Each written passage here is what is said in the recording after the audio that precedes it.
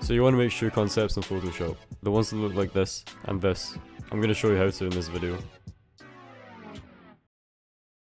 So this is the mockup that I currently use for all of my dunk concepts, and as you can see in this layer group I have each part of the shoe separated into their own layers, and with this we have full control of the customization for each part of the shoe. And when we double click, for example, the swoosh layer, we can see it here, and we have full customization of color and material. There will be a link for this particular project file in the description below, but now I'm going to show you how to make this for yourself. So as an example, I'm going to be using these Rick Owens shoes as they have a really simple silhouette. So the first thing that we're going to do is get our pen tool and outline the entire shoe. Make sure you take your time with this step and make it as clean as you can.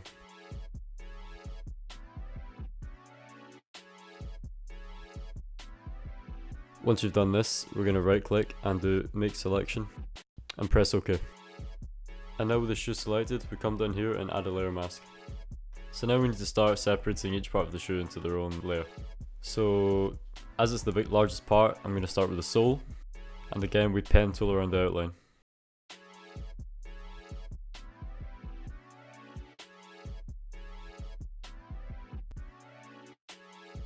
And just as before, once we've done, we right click, make selection and hit OK. But this time I'm going to use Control and J, that's Command J for any Mac users, and this will put the sole into its own layer.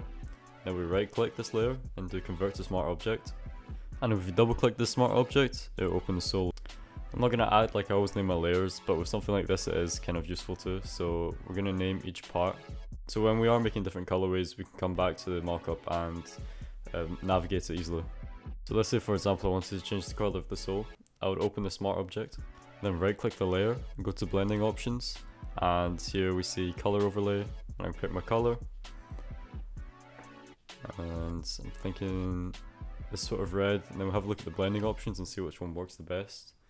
If there's any stitching, you want it to be visible, so it will take a bit of trial and error selecting your blend mode, just finding the one that looks most realistic, and your blend mode's never really going to stay the same between working through shoes and different colors and materials.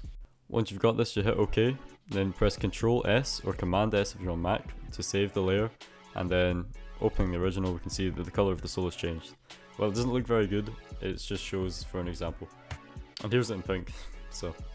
And you're basically going to repeat that process for each and every part of the shoe, which can be tedious, but you only really need to do it once and then you can customize that shoe forever. Not all the shoes you'll have to, but you'll often have to do separate layers for each lace, which is something to keep in mind when you're selecting your shoe. So yeah, that's going to be it for the video. If you have any questions, feel free to leave them in the comments below. And yeah, thank you for watching.